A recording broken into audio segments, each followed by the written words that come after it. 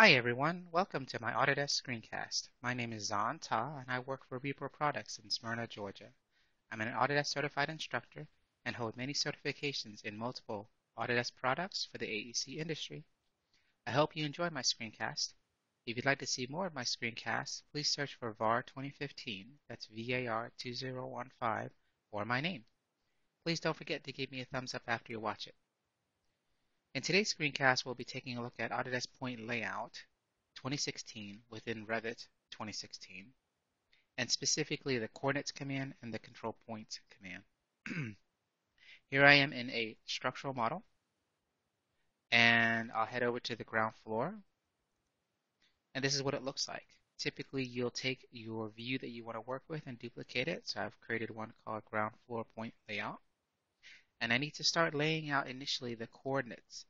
And the reason we do this is to specify the correct points to work with, and so that it gets synchronized back and forth between what's out in the field versus your Revit model, your 3D AutoCAD model, or your Navisworks aggregated model. Now, the coordinates and data reference points on the site that are marked, typically by the GC or the civil engineer, that information you will obtain from them. And once you have it, you can start working with it. So I'll go over here and I'll click coordinates, and it'll ask us what unit we want to work with. So I'll put in decimal feet. We'll work as a work plane based, and we'll go ahead and we'll put in our coordinate points. The coordinate points that we're working with are going to be an Excel file that we received from the engineer. So I'll head over to the Excel file, and we'll select that. We'll copy this, head back here, paste it, and we'll do another control point, say down here, and go back to Excel, grab the other one, and paste it as well. Now it'll ask us for a name, so we'll give it whatever we want, say mid-building coordinate system points. Hit OK, and we'll set it as current. And so now that we've done this, we can start putting in control points. These control points basically can be placed several ways.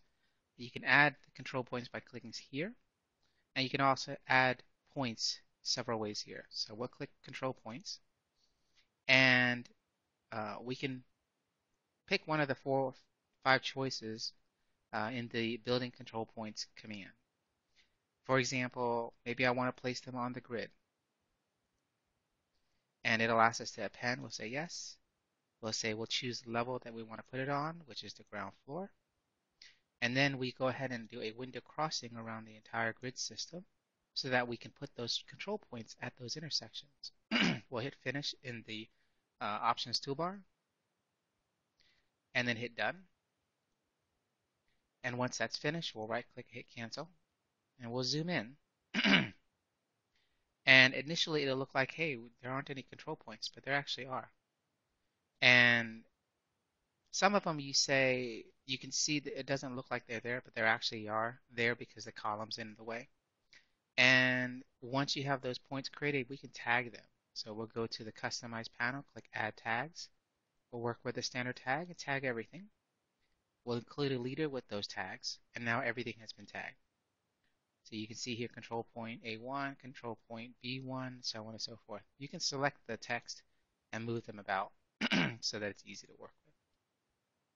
So that's how you use Autodesk Point Layout to set up a coordinate system and create control points for the initial stages of using Autodesk Point Layout in the workflow.